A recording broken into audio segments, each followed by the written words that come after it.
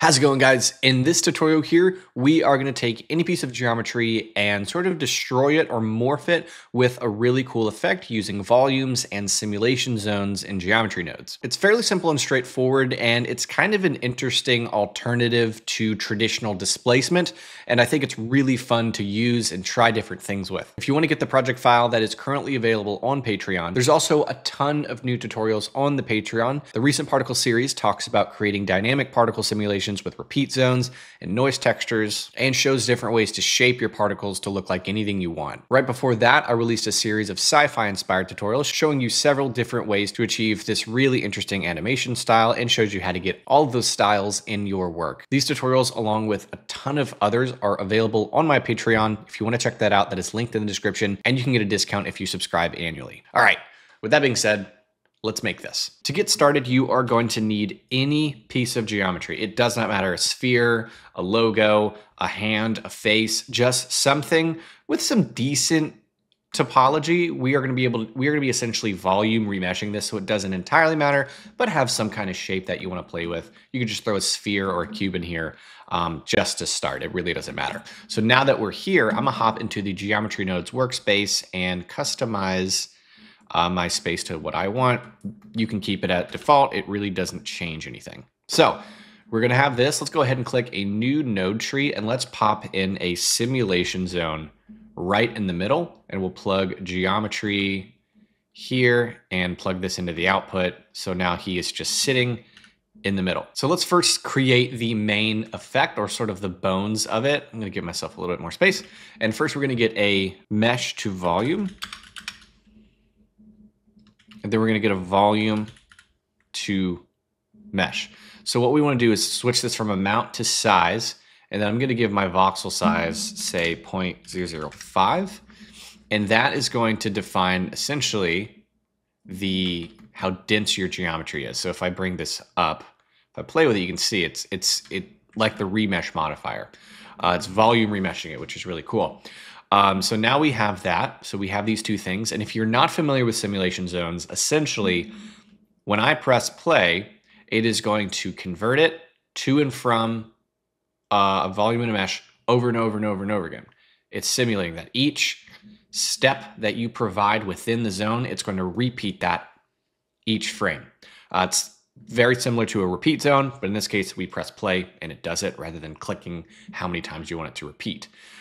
So you can technically do this with a repeat zone as well. What we can do now is go ahead and get a set position node. Now we're going to create the displacement essentially.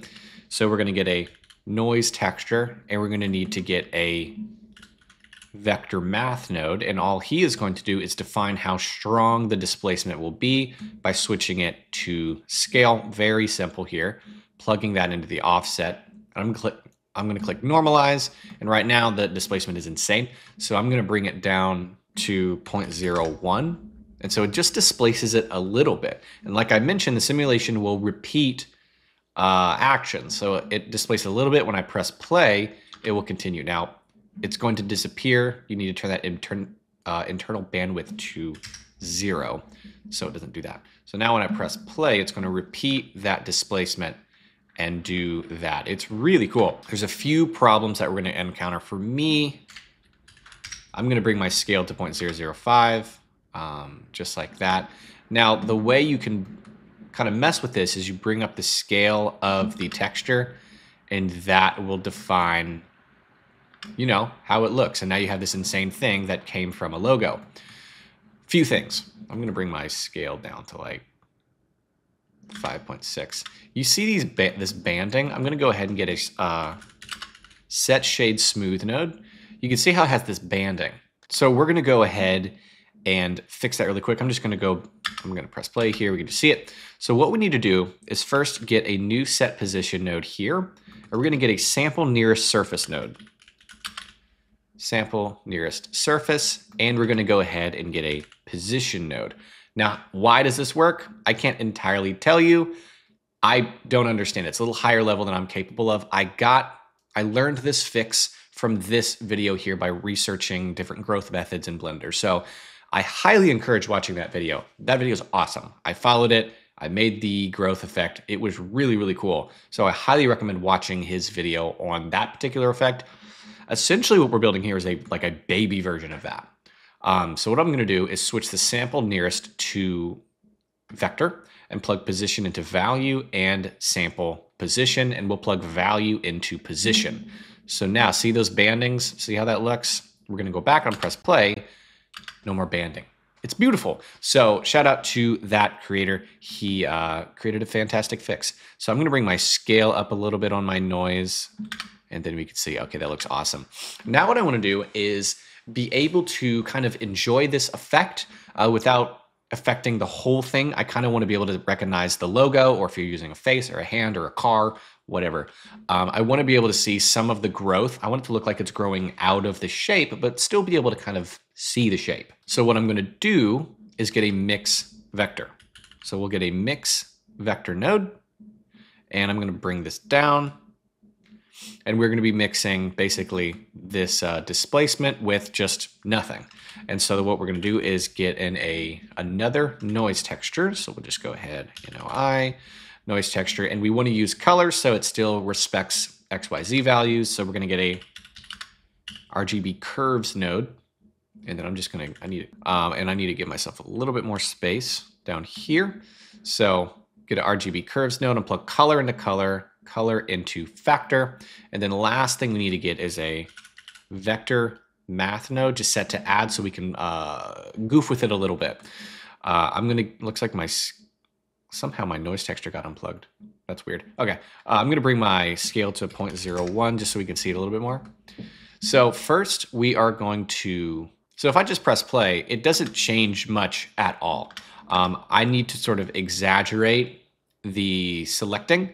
So I'm going to go and take this RGB curves and flip it and then give it just your classic S curve that you'd see in a lot of color and like After Effects tutorials. So we're just going to take this here, and if I press play, still not a lot. So what we're going to do here is with this add node, bring up the value, and it's going to sort of crunch in a little bit more of that. So now see how there's portions here that are still maintaining kind of the structure of the logo. That is what I'm looking for. And the more positive you bring that value, the more it'll crunch it to a point where like in 780.78, it crunches it all completely out.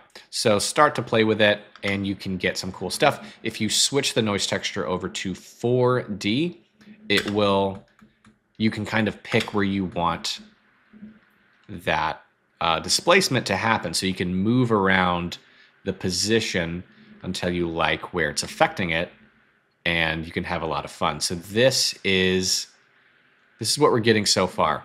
I think this is really cool. So I'm going to leave this like this, maybe even bring up the scale of my noise texture and then bring up the scale of the noise texture here as well. Press play again. I want some really interesting crevices and growths. Sweet. So now we have this. This is the effect. This is how you do it. So now, what's the point of a really cool effect if we can't make it look cool? So we are going to now shade this and make it look really cool with materials. So we're going to go ahead and get a set material node right over here to the materials section. We are going to get a new material, and I'm just going to call it anything I want. I'm going to call it oops. So now we have that, and we're going to head to the shading window, and then I'm just going to switch this over to the shader editor. I'm not even going to use the shortcut. And then I'm going to be using cycles for this. So go ahead, cycles, and I'm going to hit the drop down and hit scene world, scene lights. So I don't have to add lights already. So let's take this, and I'm going to show you a few really cool tricks on how to get some really interesting effects for something like this, where there's a lot of weird displacement going on and you just want to make it look awesome. So we're going to get a color ramp, and first let's get a ambient occlusion node and plug that there.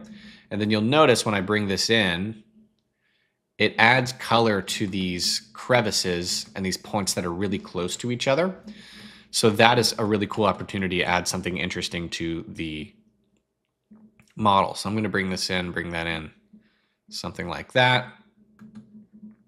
I'm going to make first subsurface, bring that all the way up. bring your radius to 1 on everything, and then you can bring your scale up to say like 2, and that'll let enough light in to make it look interesting.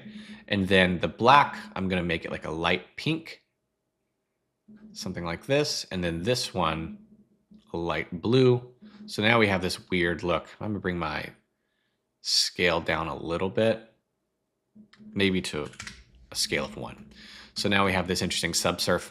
What I'm gonna do now is mix another really cool effect. So we're gonna get a mix color node. I'm gonna click here and then hit Control C on the pink and Control V. And we're gonna go ahead and get a color ramp and a layer weight. The layer weight is gonna add another effect to this. So we're gonna use facing and then plug this into the factor. So if I just bring this color ramp in to kind of show what this is doing, if I bring my blend in and out, see that? So it starts to give more of an effect to now these regions where there's a curve. So if I were to just, we can see kind of a before and after. If I just plug in the original color ramp to the base color, we have that. And if I go back, we have a little bit more pink going into other areas of our object. So it adds a little bit more interest. I just think it looks cooler. And I'm gonna bring my color ramp down a little bit. We have this. Last thing we're gonna do, let's go ahead and get in a mix shader node. We're gonna get a metallic BSDF and we're gonna plug that into the shader. And then I'll bring my roughness down so it's nice and shiny. And then let's go ahead and get in a geometry node and a color ramp. So we're gonna go ahead and use the pointiness in the color ramp and the color into the factor. And then if you bring this in, bring that in, you're gonna get this kind of edge wear look where we're adding this metallic to just the edges. And you can make it gold, you can make it anything you want. And now you have something that looks really, really cool. And that's pretty much it. Lighting should be simple. If you really want to light it, I'm just going to get a camera, do something like this, and then lighting, especially in cycles, with logos can be very, very simple. If you want to go really basic with it, you can just get an area light, scale it up,